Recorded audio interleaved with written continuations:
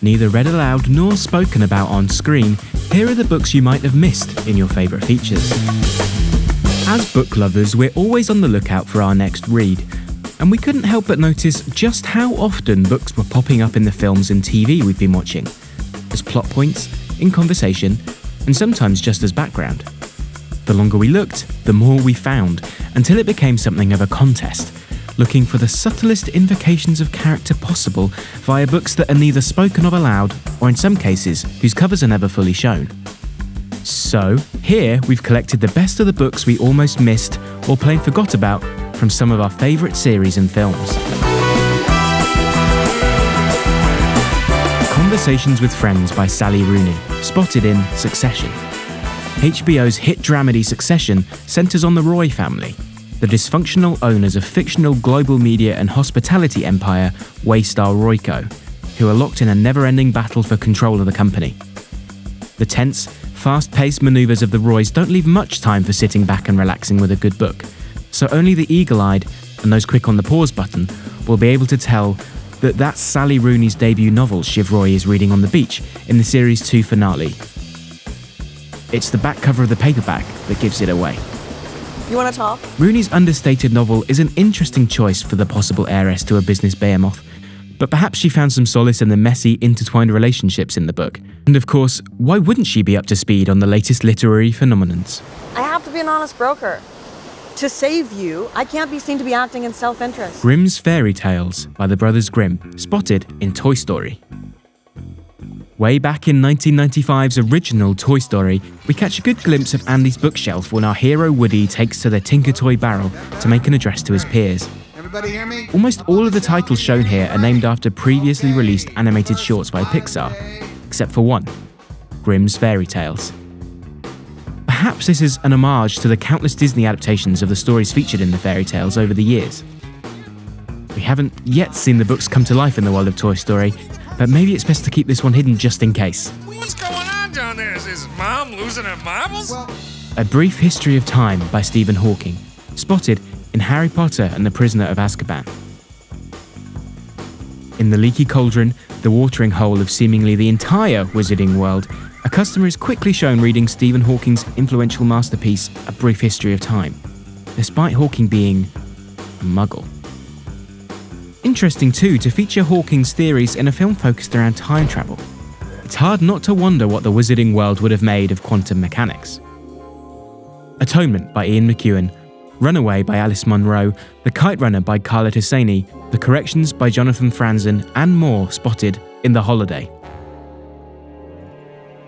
Cameron Diaz takes a big stack of books to read, or not read according to the film, during her holiday in, well, The Holiday. And it's a real smorgasbord. Besides those we've already mentioned, she also brings an Eckhart Tolle book, the first Harry Potter book, a Bob Dylan memoir, and a book about Abraham Lincoln's political genius. It's clear that most of this stack is made up of the biggest books of the mid-2000s, and also that the overworked Amanda can't give herself a break even on The Holiday. Her determination to be on top of all things at all times collapses, and who can blame her?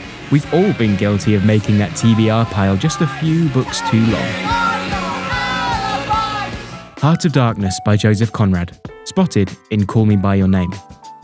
Timothée Chalamet's Elio is rarely seen without a book throughout Luca Guadagnino's romantic drama Call Me By Your Name. As with Cameron Diaz, he's taken a whole stack of books to delve into for his summer abroad in Italy. But here, we see books as central to Elio's character and relationships. Elio and Oliver's many discussions about literature become a way to deepen their connection without having to allude to the forms that relationship may take. What are you doing? Reading. Of course, the film originates from Andre Asselman's novel of the same name, which itself references over 36 books throughout. So it's a nice nod to the original text for the film to continue this reverence to the written word. Come here to read. Can't tell you the number of books I've read here. Even the film's most infamous peach scene has a book at the heart of it. This time, it's Joseph Conrad's Heart of Darkness.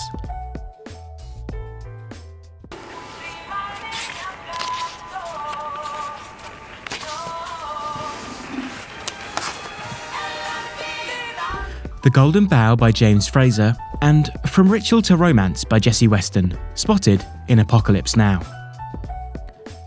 Speaking of Heart of Darkness, Francis Ford Coppola's epic film adaptation of Joseph Conrad's novel has deep and tangled literary roots. The two books depicted on Kurtz's desk in the film have intertextual meaning. The Golden Bough was an important work on comparative religion by James Frazer, while From Ritual to Romance is a study of the King Arthur legends, highly influenced by Frazer's work. Both were big influences on modernist poet T.S. Eliot, who Kurtz mentions in the film, but whose works are never shown. I'd never seen a man so broken up and ripped apart. Moby Dick by Herman Melville, spotted in Heathers. There is a persistent fan theory that the 1989 dark comedy Heathers is basically a remake of Moby Dick, with Winona Ryder's Veronica filling in the role of Ishmael and Heathers that of the white whale. Whether or not that's the case, you can spot Moby Dick in the hands of Heather Duke, played by Shannon Doherty, during the film's famous croquet scene.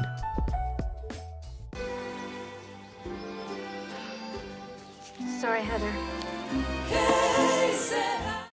Rosemary's Baby by Ira Levin, spotted in Mad Men. It may have ushered in the golden age of television, but you'll find the characters of Mad Men reading books just as often as they watch The Box. What better way to give us an insight into the many layers of Don Draper than to show us his reading materials? It's hard not to imagine his brain whirring at ways to commercialise Frank O'Hara's sentimentalism. Good? I don't think you'd like it. We can also see time progress through the books we see over the decade of the 1960s, from Rand Shrugged. That's the one. to Pynchon. But perhaps the most striking book featured is the shot from Season 6 episode The Crash of young Sally Draper reading the classic horror Rosemary's Baby. Clearly far too old for her, it's a poignant signifier both of Sally's lack of parental guidance from Don and Betty, and of the way she's being forced to grow up too fast in a world that's constantly and rapidly changing around her. Sally? Sally? Bye. Have fun. The Catcher in the Rye by J.D. Salinger, spotted in The Shining. If any director is known for imbuing nearly everything in the mise-en-scène with meaning, it's Stanley Kubrick. Mom? So Wendy Torrance, played by Shelley Duvall, reading The Catcher in the Rye early on in The Shining, has long been a point of debate among the film's fans. Is it referencing the film's theme of protecting childhood innocence? Is it about isolation and mental health? In any case, there it is in Duvall's hands. Deep theorists, start your engines. Do you really want to go and live in that hotel for the winter? Sure I do. What to Expect When You're Expecting by Heidi Murkoff, spotted in Arrested Development. In Series 2 of the cult comedy hit Arrested Development, George Bluth Sr. hides from the law in the attic. As his isolation deepens, so does George's strange behaviour. With nothing to wear, he begins cycling through the maternity clothing left behind by his deceased daughter-in-law. With nothing to read, he's shown devouring Heidi Murkoff's prenatal must-read What to Expect When You're Expecting. It's an extremely subtle but incredible visual gag, and a perfect example of TV book spotting at its finest. Sleep, I can't eat. Oh look, it just peels off. Isn't that clever? Holidays in Hell by P.J. O'Rourke, spotted in Bridget Jones's Diary.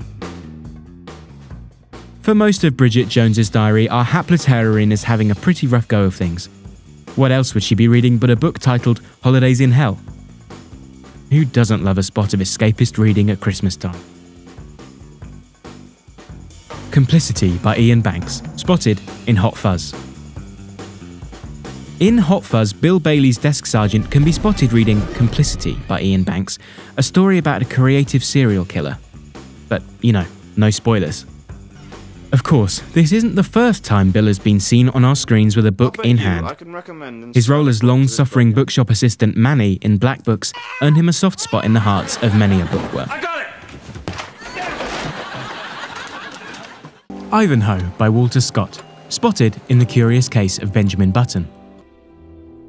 In David Fincher's 2008 adaptation of F. Scott Fitzgerald's celebrated 1922 short story about a man whose life is lived in reverse, from old age to childhood, Button can be seen devouring Walter Scott's classic Ivanhoe as he hurtles expectantly towards middle age. Fun fact, Ivanhoe is also the name of the Melbourne, Australia suburb where the film's Cate Blanchett grew up. So, that's our list. Are there any we missed? Let us know your favourites in the comments below. Thanks for watching. For more videos like this, subscribe to the Penguin YouTube channel by clicking here. All the books featured in this video are linked in the description below. See you next time!